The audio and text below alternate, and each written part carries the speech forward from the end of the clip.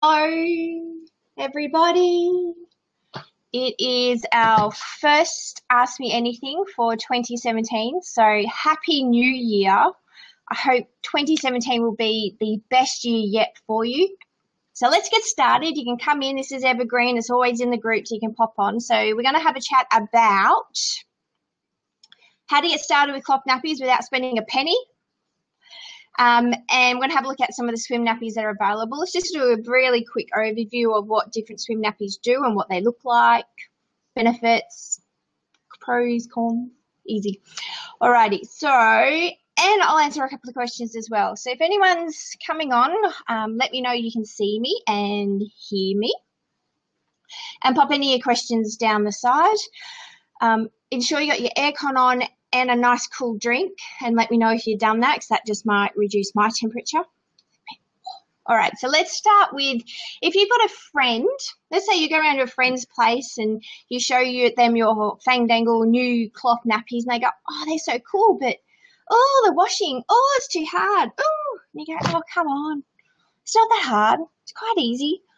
It's just a bit of washing. It's a little bit of, it's nothing. It's just nothing. You can give them a strategy. So I want to share that with you today, and I'm thinking of making this a little challenge a little bit later in the year to get those people who are going, oh, I can't do it. No. So the idea is you use your disposable nappies. You've already got there, all right? And the point is, look, they're already waterproof on the outside. They'll give parents a little bit more confidence because they are waterproof. It's a plastic bucket. It's not breathable. So it just gives a little bit, and it's already got a bit of absorbency. So if they don't get the absorbency right, they've still got the nappy there for protection. So it gives a nice, gentle introduction to cloth nappies. And what you can do, and if you already have a stash and you find out you've used all your nappies because your kids just weeing a lot at the moment, especially summer because we give them more water, so they might be weeing more often. Here are some options just to add in some absorbency. So for new parents, pop it in your disposable. You might need to go up a size in your disposable nappy, just in case it's a little bit too bulky and you don't get that nice seal around the leg. So grab one of your old washers. This is great for newborns up to about 4 months of age, depending on how much your child wets, all right? You know, this looks like a bamboo trifold booster, doesn't it? Okay, you can see mine's quite old. It's got a hole in it already. All right, so fold it in 3. There we go.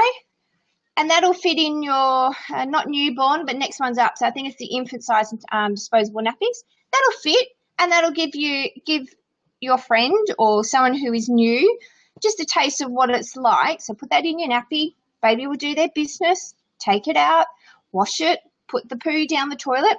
You can use liners. You can get, I think, some states in Australia, you can still get the liners at Woolworths. I haven't seen them in Queensland, and I haven't seen them in WA. And it could be depend on what suburb you live in. Do that.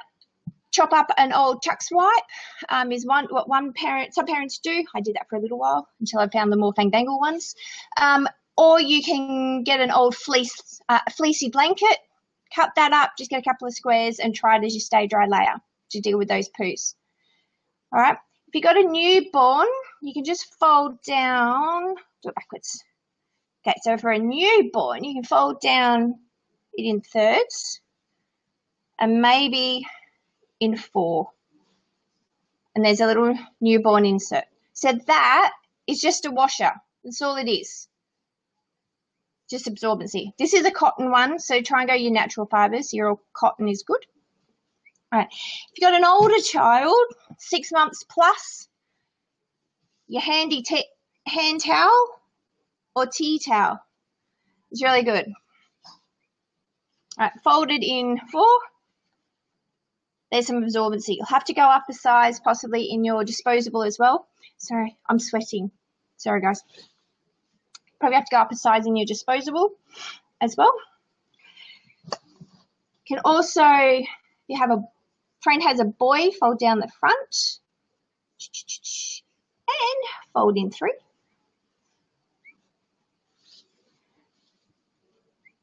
There you go. And if you're willing to be really generous, you can share one of your covers if you have one there, which would be really lovely. Now, if your friend likes those, but the cost, sometimes that's a sticky point, and I understand that. It was for me too. I saved for 4 months. All right, pre-folds.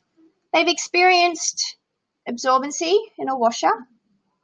There's your newborn pre-fold. It's very similar.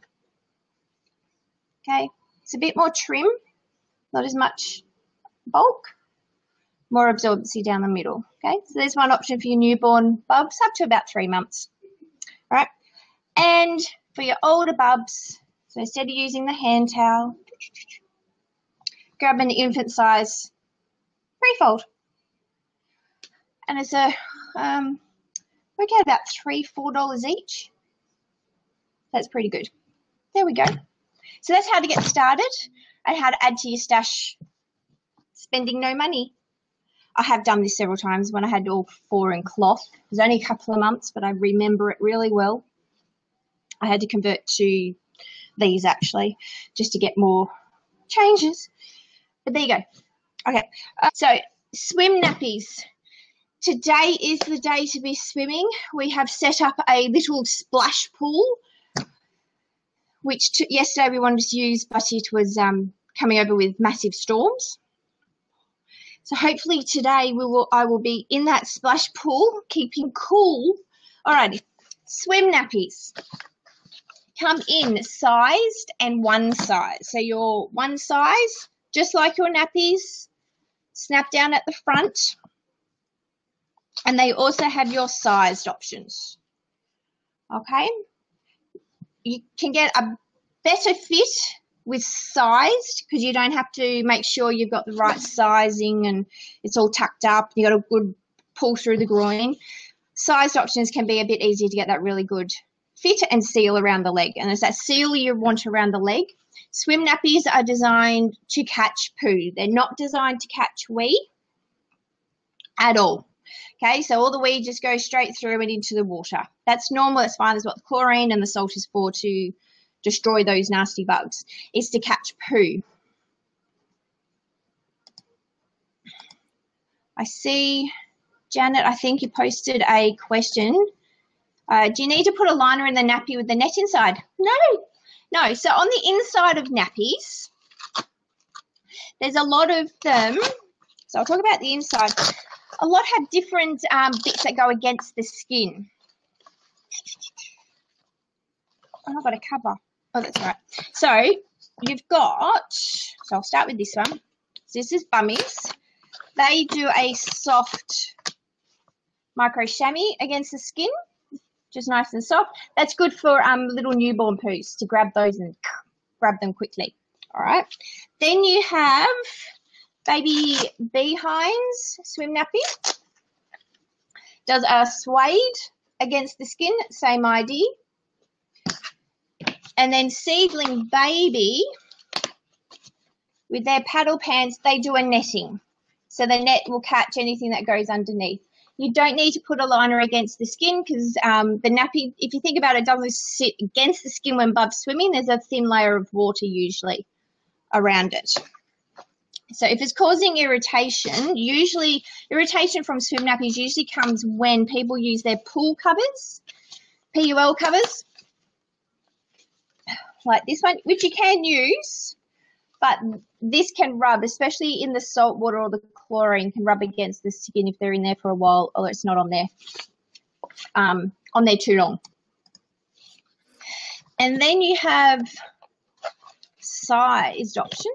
So this is the close swim nappy, and they've got a lining of micro fleece on the inside, which is very soft and gentle. So you can get a netting, you can get your micro fleece, your netting, or your soft suede cloths and micro chamois. To size them, we've had this discussion before, so I'll put this one on the smallest setting, and 4 odd kilos and up. Make sure the bit is not down, it's up. like that. It's pointing up, because if you point it down, you can get little bits poking out, which doesn't give you a nice fit. So if you poke it up, you're going to get a good fit with the double gusset as well. Double gussets are great for catching those looser poos. All right, so just a little bit of a bucket in there to grab those. If your bubby does do a poo in the water, you got to change them straight away. It's not going to keep it there because the water's going to keep moving through and will start breaking up the poo. So even if they do a solid one, you do have to change them straight away. So pop out, always have a spare swim nappy, pop out, change it, get back in. I can attest to that because dear Abigail did it in the pool the other day. I was at home, so we had her swim nappy on, which is like this one, but bigger, and we left her in there too long. So make sure you change them straight away. The benefits of snap on compared to pull up, pull down compared to snap on, snap off. These ones can give a better seal around the leg for poos because you pull them up and they leave them on and they got that seal. It's the way they're made. These ones, you have to ensure you have a good seal around the leg, okay? There's no extra protection coming down the leg like on the pull-up ones. If bub does a poo, easier to clean up with a snap-on, snap-off if it's a bit of a loose one, all right, because you snap it on like a nappy, put it down, off you go. These ones, you've got to pull down and you got to try not get pooed down the inside of the legs or down. I'm sure you've experienced it. All right, tip is get your hands and pull at the back. So this is the back of the nappy, make this the back, and pull and try and go down this way. All right. Alrighty, swim nappies. Does anyone have any questions? They're fab. Okay, alrighty, we had a couple of questions. This one's going to be lovely and short, which is fine. I think we're all getting ready for kids going back to school if you're lucky, or we're all dealing with heat. So we had a couple of questions with regards to summer, and when you hang your nappy out to dry, it comes in really, really stiff. That's fine. That's the sun doing its job. Okay, so if you find that, it's particularly for hemp and then cotton and then bamboo. All right, so this is a hemp baby behinds fitted. If that's the case and it comes in quite stuck in its shape, okay, scrunch it. Use your hands to scrunch it. Sit down and watch your favourite show. Get the dinner ready and just scrunch the nappy. Same with your inserts. Give them a good scrunch. All right, I've done that many a time. All right, give them a good scrunch. That'll release the fibers and they'll relax. All right. To try and prevent that, pop them in the shade. Dry your nappies in the shade. All right, it's so hot anyway. The UVs are going to get in to where you are. So pop them in the shade. If you haven't got shade, put them at the back of your line. If you have particularly hot weather, so I reckon around 34 degrees plus, put them at the back of the line, not at the front. I usually put mine right at the front of the line. In summer, like today, I put them at the back because it's just going to dry so quickly. So they go really stiff because the water goes whoosh, and then the fibers go whoo, instead of just sort of nicely drying off like in winter. Pop them on a clothes horse. Another option is just pop them under the shade on the veranda or pop them in a dry part of your house, which could be your shed or your front room where the sun is, just not directly in the sun and the heat. Okay, hand scrunch them. Yeah. The other question we had was about pilling on some nappies. Pilling happens because there's agitation in the wash, and it's a short fibre usually. Shorter fibres will pill. You'll find that more on suede cloth than some of the others. On some cheaper micro fleece, you'll get the pilling. To try and prevent that is to decrease the agitation. Now, you need the agitation in your washing machine, obviously, to clean your nappies. So my machine, I went from about a 500 RPM to an 1100 RPM. I got pilling, I destroyed my elastics, and I started getting holes in my wipes because it was just too fast.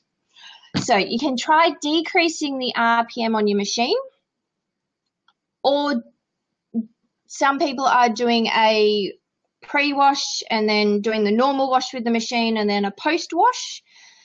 You can try decreasing the number of washes you do. Just look at your washing routine. The idea is to decrease the agitation. Make sure you've got enough,